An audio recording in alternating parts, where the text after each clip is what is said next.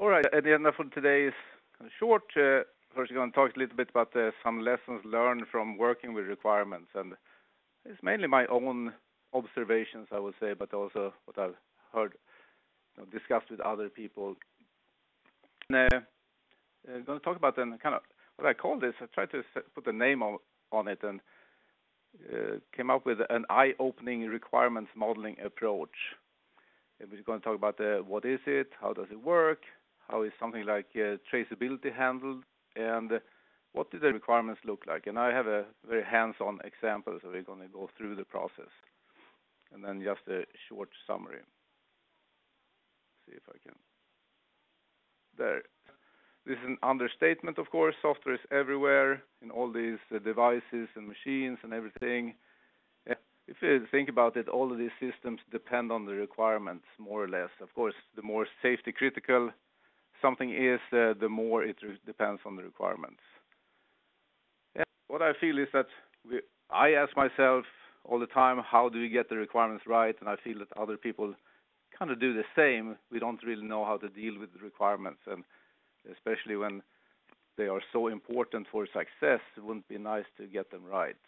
And of course, there is no silver bullet, but what we're going to talk about today hopefully will give us some good ideas. It was actually an eye-opener for me when I started using this approach that we're going to talk about today. So I hopefully you get some good ideas as well.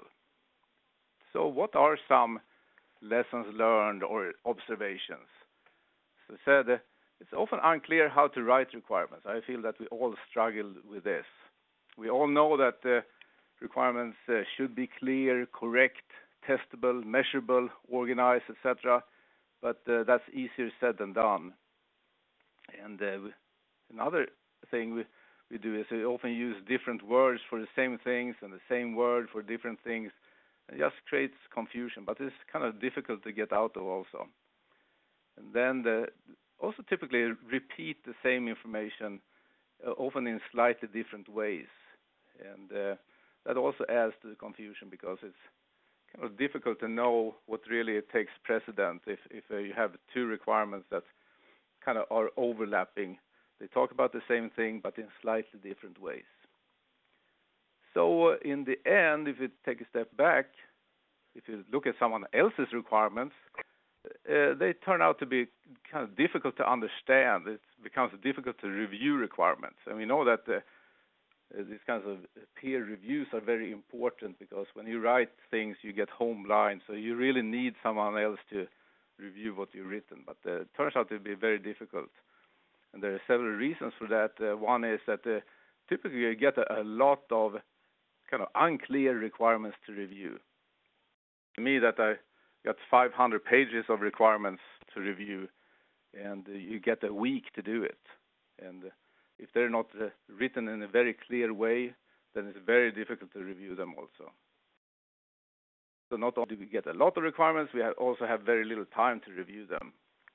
If you look deeper into the problem, look at the format of the requirements. The format itself is often not good for understanding and review. It comes down to simple things like we use different words like shall, should, and things like that, and it's unclear is there a difference. Sometimes we start the requirement in one way, so system shall.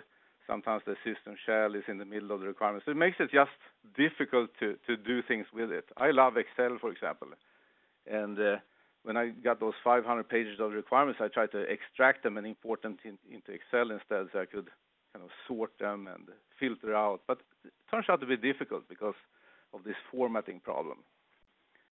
And then another just kind of examples of problems. There's a lot of problems here. But the requirements are often not in some kind of way, but they're spread out. So requirements are, you can find one requirement on page 3 that talks about something.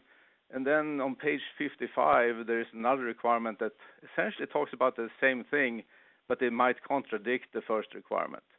And then from a reviewing point of view, it becomes difficult. You have to remember what you read, or you have to do something with it, process it. Or so that's also one reason the requirements defects kind of slip by and into development, because they're difficult to find. So natural language, of course, is also tricky. We all like natural language. These formal languages are not so easy to deal with, and here are two examples. Let's eat compared to let's eat grandma. So I just want to show that there's just something simple like a comma can change the interpretation completely here in these cases. So if I change the interpretation or how different people interpret requirements, then we can only imagine what other things how other things can influence the interpretations. So how do we deal with this? Here's a sample requirement from a medical device that we worked with that illustrates another issue. So the requirement says the system shall display the patient's pulse rate. That's fine. And there's even a rationale. Why do we say this? Well, the operator needs to know the patient's health status. That seems to be reasonable. But there's a lot of open questions here. So how often should we measure and how often should we refresh the display, for example? It's not explicitly said here. And the tricky part here is that say that this is one requirement out of 500. It turns out that we cannot just look at one requirement at a time, because this other information could actually be specified in another requirement. So requirements had to be kind of viewed in a context of the other requirements. So it's an easy thing to say, do we have enough information? Well, I'm not sure, I have to say. And it comes back to if you have a programmer who has to implement this, for example. That programmer might be junior, might not know that he has to look at in other places of the requirements document to find more information, and might just implement this and might measure and refresh the display, in an arbitrary way. So just a little bit, what are requirements then? Example here, but if you go back to some kind of formal definition. So the requirement is an expression of a system's desired behavior in order to satisfy its objective, a world problem. So they focus on the customer needs, not on the solution or implementation. So they specify what behavior the system should have without saying how the behavior will be realized. And the last thing is it's often problematic, because we often remember systems that we looked at, and therefore kind of specify also how we want the behavior to be implemented. But we should refrain from and not impose a design on the solution, but let the developers do that, or the designers do that. So what are kind of the bad side when requirements are bad? There's a lot of work. That's really what it comes down to. Several studies of the cost of errors made during the requirement stage, and here's just a handful of them. So these guys, they found that 40 to 70% of the defects found in the software product were due to errors made during the requirement stage. So that means that we introduce a lot of defects into the requirements. The requirements are not really good. And these defects, they trickle down into design, implementation, and maybe out to the field too. And we look at the cost for this.